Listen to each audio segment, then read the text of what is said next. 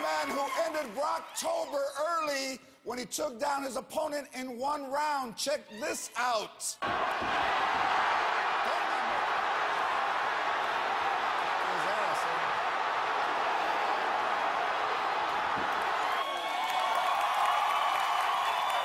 Please welcome the new UFC heavyweight champion of the world, Cain Velasquez.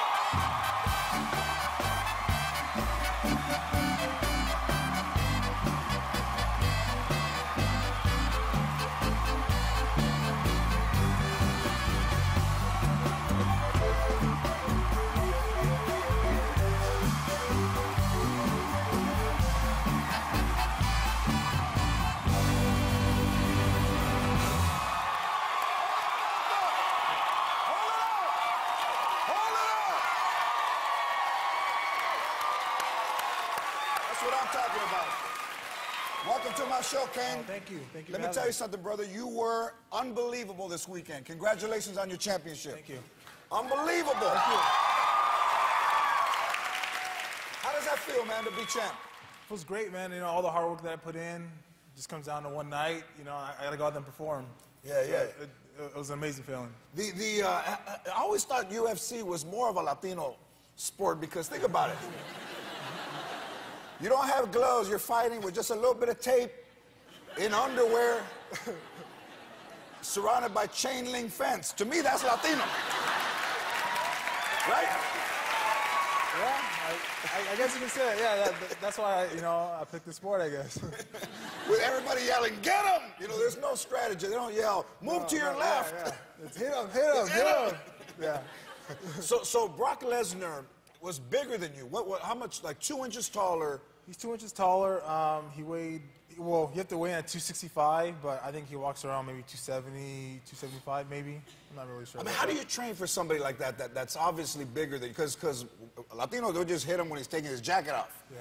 But how do you train for somebody?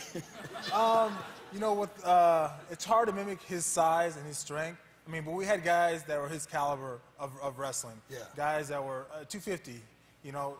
So, I mean, that's pretty much it. You know, I practice with those type of guys who has his wrestling credentials. Yeah. Also has his style of fighting, too. At what point do you know, because you're throwing punches, do you like all the fights I've been, I always black out. Did you black out? No, I didn't. So you were aware that you were throwing punches. Sometimes Yeah. I don't even know. Yeah. One time I got in a fight in Best Buy, I thought I was blacked out. So you're aware that you're throwing blows, you know what punches you're throwing, you see them in front of you. At what point did you say to yourself, I got him? It had to be in the middle of the fight when I grabbed his leg and I took him down. That's when I knew. And I was on top of him throwing punches. He didn't get up right away.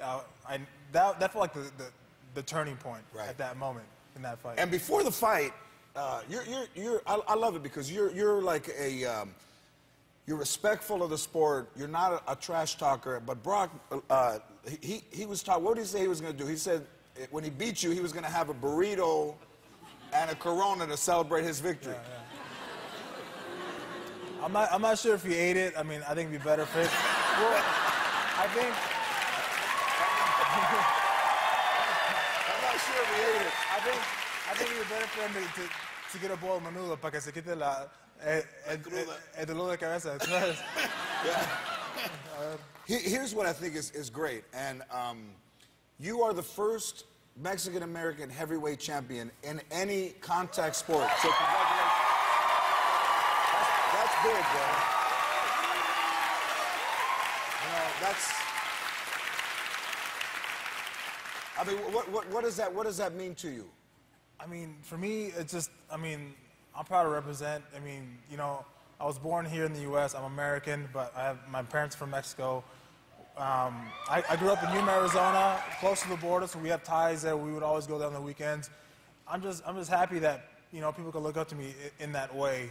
You know, if I can be a role model for somebody, for kids, it doesn't matter. I mean, I'm happy to be that person. Absolutely. I could not be prouder of you. I love your brown pride tattoo that you have on. You're going to make a great champ. Hey, so when you fight next time, I'm going to go to your fights, man. Okay. All right? And you I'll come to mine, I'm going to go on the Best Buy Saturday. So Brock said that if he won, he was going to have a traditional burrito and a Corona. But since you beat Brock Lesnar, I think we should have a traditional American meal. Come on. To celebrate the victory, Cain and I are going to have a peanut butter and jelly sandwich.